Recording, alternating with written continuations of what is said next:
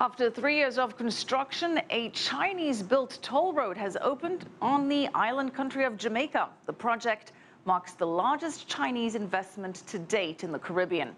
Officials say there is more to come. CCTV's Roee Ruttenberg joins us live from Kingston, Jamaica.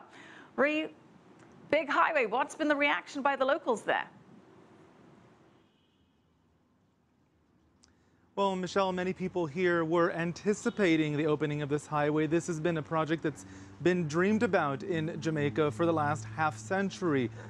Parts of the highway were opened in recent weeks, but at a ceremony on Wednesday marking the opening of the full highway, Jamaican and Chinese officials spoke of a new standard of coordination and cooperation between the two. Still, it might be some time before we see traffic pick up. It's been locally dubbed the Beijing Highway, a new toll road that'll directly connect the Jamaican capital Kingston in the south with the resort beach city of Ocho Rios in the north.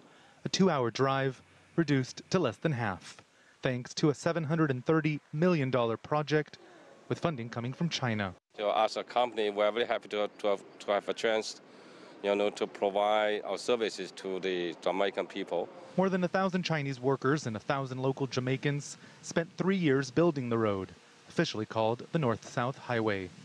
Difficult terrain required creative engineering solutions. Jamaica's Prime Minister said success was possible thanks to a, quote, good, strong bond and friendship between Jamaica and China. And we intend to use those things to secure even greater investment, not just in infrastructure, but in tourism, in agriculture, in leisure and recreation, in building new cities, in water. The highway, it's hoped, will play a crucial role in helping resuscitate Jamaica's economy. It's been burdened by large interest payments to international creditors that have left little room for domestic government spending. Jamaica gave the China Harbor Engineering Company, which built the highway, a 50-year concession to recover its costs.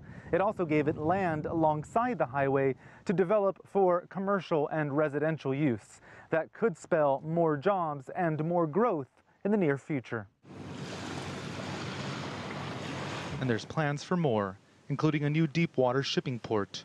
The investment amount double the cost of the highway. We have accumulated some experience after 30+ years of reform. Now we are able to share what we have with our Caribbean friends.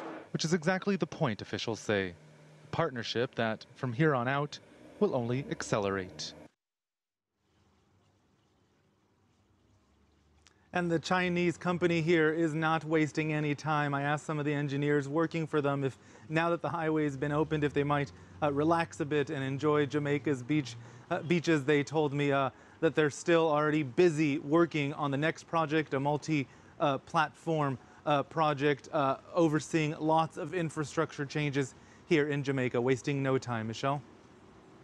Well, it's a nice place to waste some time. Roee, speaking about the highway, there have been some disputes about toll prices. What are the details there? And this ceremony that we saw on Wednesday actually happened at the southernmost toll plaza of this new highway. It's really a very passionate domestic issue, and it's been played out within domestic politics. Some say that the toll prices that are being set by the Chinese as part of that concession, as their right to do so, have been set too high, that they may be off-putting for the average Jamaican whose income might be lower than what is necessary to really make use of that toll. We saw the criticism being made again at the ceremony by Portia Simpson, the leader of the opposition and the former prime minister, saying this criticism in front of the Chinese officials and delegates who are there. Separately afterwards, the Prime Minister, Andrew Holness, announcing that in discussions with the Chinese firm, they agreed that the tolls would be reduced by 25%. That's already been widely reported here, and many people welcoming that news. It's not just the Jamaicans, though, that will be using that highway. We do expect an influx of tourists from the north and the south to use it as well.